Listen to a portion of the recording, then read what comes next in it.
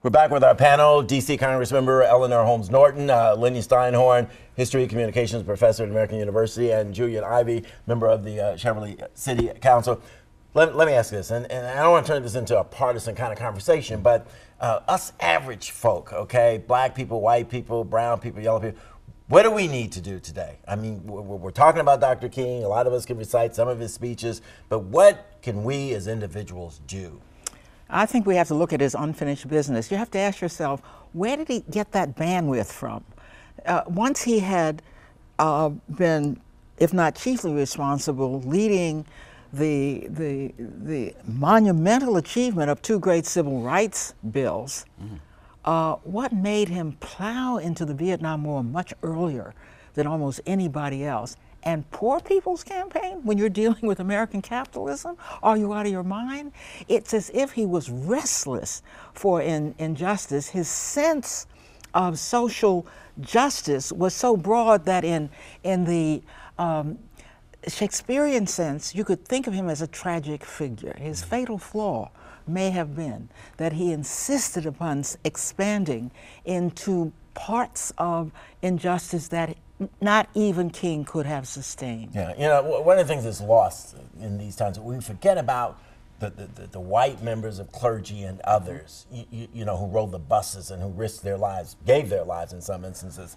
We forget about them now, as though this is a black time, and let black people have this time to think. But Lenny, not just because you're the white guy sitting here, speak for them, though, and those people that are hurting very much, you know, because things haven't come as far as Dr. King would have liked. Well, I think the bottom line is the civil rights, the black experience is the American experience. We all share in this together. We all own it together. We all have to do something about it together. And to be a true patriot, you have to think about the history of race and racism and bigotry and discrimination every single day. And I think that's what everybody in our society should be embracing. You know, Dr. King saw two types of tension in society. The negative tension, he said, is the absence of justice. A positive tension is a movement towards shaking things up so that we have a more just society. I think people run from tension, but the bottom line is we should race toward it if it makes us better as a people. Embrace it, accept it, because progress involves hard work. And I think that's what all those folks involved in civil rights in the 60s, white and black, Latino, Jewish, Christian, Muslim, they all recognized that you had to go through a little bit of tension to be able to maintain a great deal of justice. But part of what I sense is that we are so far away from what Dr. King had in mind with what's going on out there. It's tribalism. We're all in our little camps here, and if I don't have this, because you got it from me. And fear is the fuel that seems to be just tossed around on the flames constantly, every day, you know, in this country. Julian? Yeah, we just need to remember the legacy that he wanted to leave behind, that he wanted to bring people of all races and creeds and religions together, and wonder, where would Dr. King stand with these movements that are going on now? The Black Lives Matter movement, as I mentioned earlier, but also the #MeToo movement and the Enough is Enough movement. Where would Dr. King stand when dealing with illegal immigration? And it's just quite clear that he would stand with the people who are in a vulnerable state.